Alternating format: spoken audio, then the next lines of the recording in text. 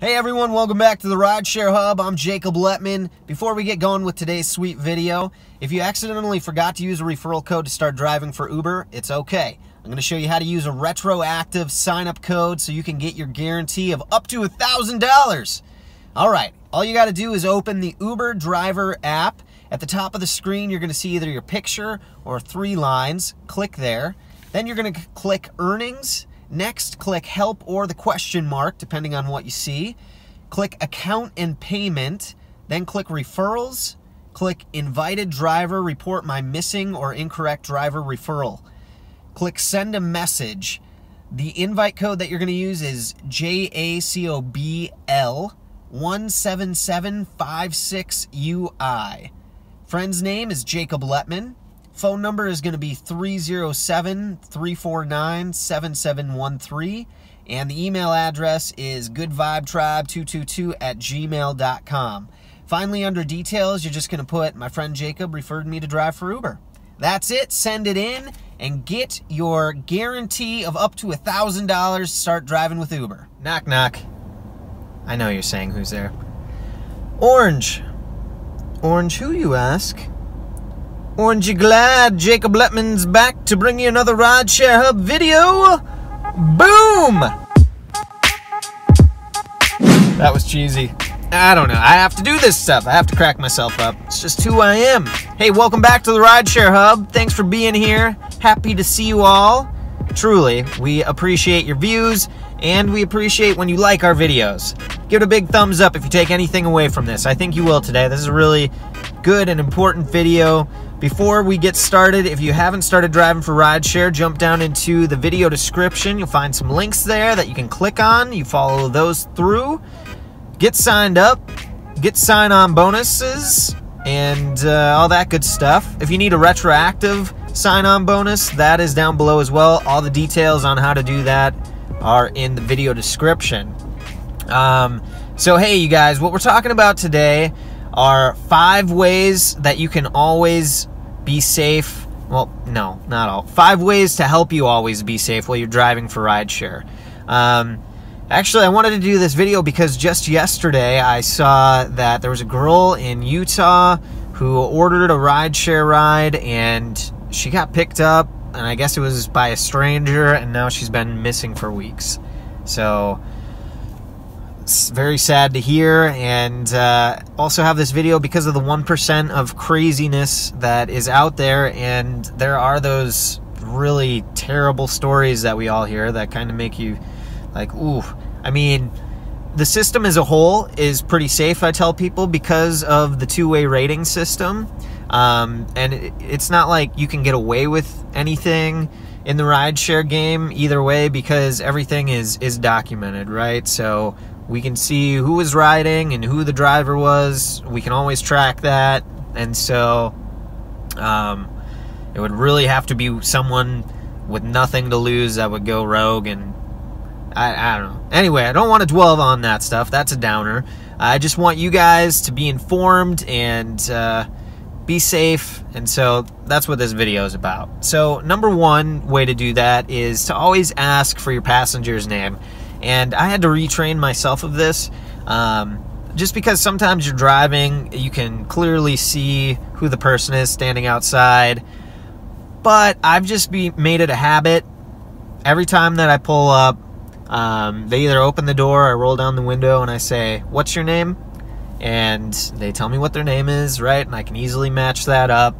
And it's a good thing I do it, because I've gotten to situations where I didn't do that. That's on other videos. That's another story. But that way you just know for a fact that you're picking up the right person. Number 2. So, all right. Here, let me read this for you. So Lyft's policy on weapons, which they have a 0 tolerance on those, and that is no guns, knives, tasers, explosives, stun guns, or tasers. Oh, I said tasers twice. Huh. So you really can't have tasers. Okay, now also they will review anything that could potentially be a weapon in a case-by-case thing, and they reserve the right to make a judgment call on that. So you can't have those. Now, pepper spray wasn't noted in there. I'm not saying, I'm just saying. Here's kind of my standpoint on that. Like with the pepper spray, it's not in there, and so I don't carry anything in my vehicle, but I'm also a guy, it's a little different, not saying that it's an absolute, but my girlfriend, she does carry pepper spray, and I would rather have her have that if something came up, and have that on her and get deactivated for driving than something happened to her, right? So safety is more important to me than any job ever will be. So I'm just saying, make your safety a priority. I think that's the most important thing. I'm not telling you to carry a gun in your car, though. Definitely not saying that. Number 3. So this is a good one. Play the what if game. If you can, with someone else that drives for rideshare, or just by yourself, think of different situations that could possibly come up, and think of what you would do in those situations. And again, I hate to dwell on the negative here, but it's good to have a plan in case something does happen. That's kind of like a fire escape plan, right? So if something comes up and someone becomes aggressive as a driver, what does that look like for you? How are you going to handle that, you know? Pull off the side of the road, get out of the car, turn off the car, dial 911. Always the first thing that you should try and do is dial 911 if there's anything that feels uncomfortable or unsafe to you. And it's tough too, because we're in a situation where we're the driver, they're in our back seat or front seat, and if something were to happen, it's tough. And I'm not saying I have the answers exactly on how to handle that. This is a good way to play the what if game and come up with a plan that works for you if something were to happen. Number 4, installing a dash cam. I like this idea. For some reasons, I don't have one. And also, it's tough. So they're not, some states require that you let your passengers know that they're being recorded, so you need a sign that says, hey, you're on camera. And then other states or cities don't allow them. So the best way to check on if you can have one is to get on your local DMV website. I think that's probably the best way you can find that information. You could call the DMV, good luck with that, but give it a shot if you want to. And you can find out what the restrictions are, if there are any, on having a dash cam. That's always a really safe thing, right? Number 5, the passenger rating. So, and I'm going to say number 5, passenger rating as well as areas.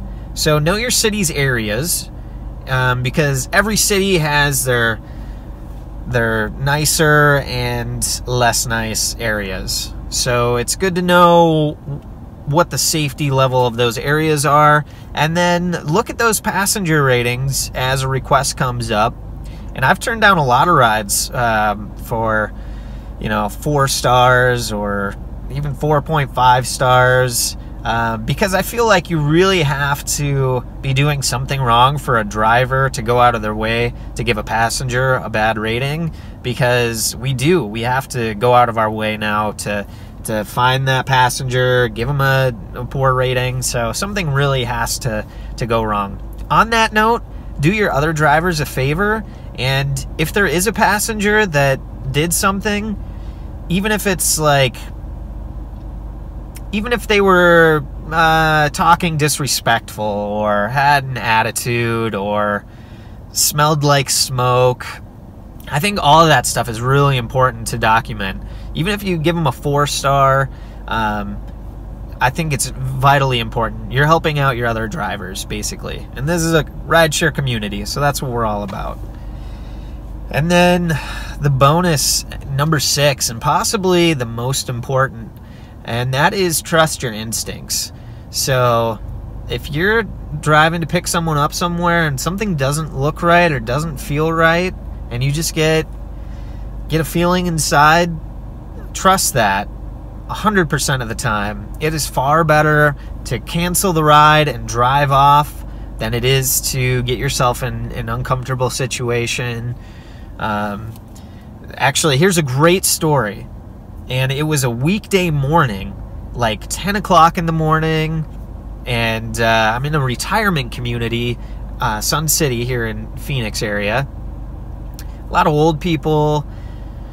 I had this ride request, and the pin was kind of like in the middle of a street, but it wasn't a busy street, so I just parked on the side of the road, and there was a cinder block wall out to the right of me, and I'm like, this is weird. Where are they?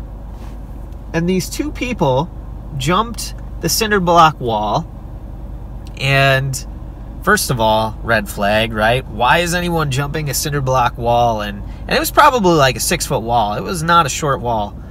So that's weird. And the first person who jumped was a female, and she got over and she kind of looked like tipsy. And right away, I got a bad feeling.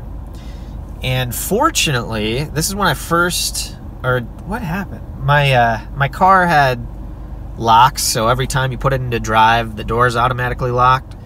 I've since changed that. So she came up to my rear passenger door and tried to get in, and it was locked.